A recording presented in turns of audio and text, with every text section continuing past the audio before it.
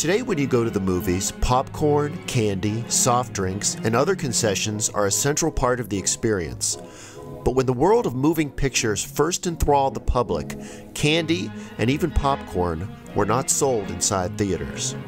By the year 1907, 3,000 Nickelodeons were in operation in the United States, and in 1914, 27% of Americans visited theaters at least once a week. In the years before the Depression, theater owners universally disdained the idea of selling concessions.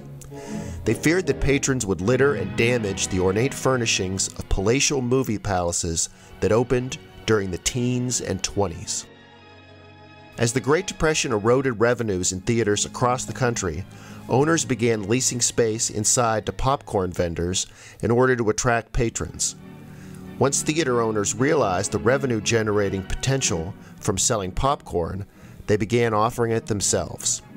Renowned theater architect S. Charles Lee, famous for designing San Diego State Theater and the Huntridge Theater in Las Vegas, also invented a machine that popped and kept popcorn warm for patrons.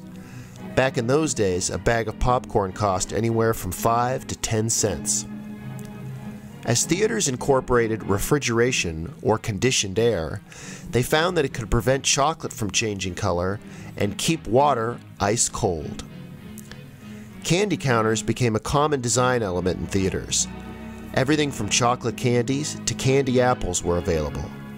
Sugar rationing during World War II curbed the sale of candy until the late 1940s.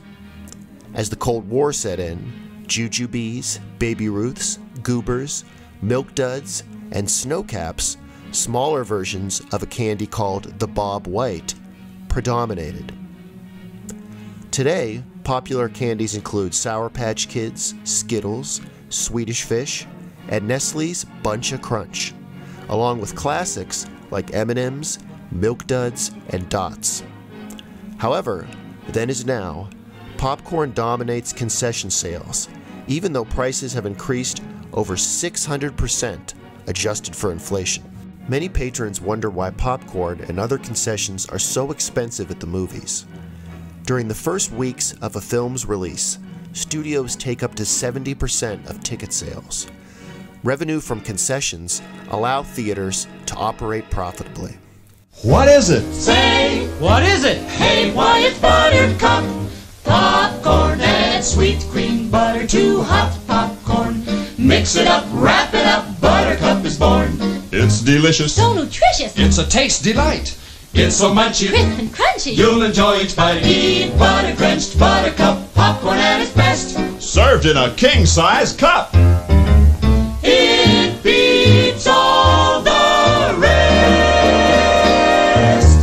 Step back in time with me and revisit the golden age of entertainment. From turn-of-the-century Nickelodeons to Keith Albee's Vaudeville Palace, from neighborhood theaters of yesteryear to your favorite drive-ins and twin cinemas, they're all featured in historic theaters of Youngstown and the Mahoning Valley. Available from the History Press.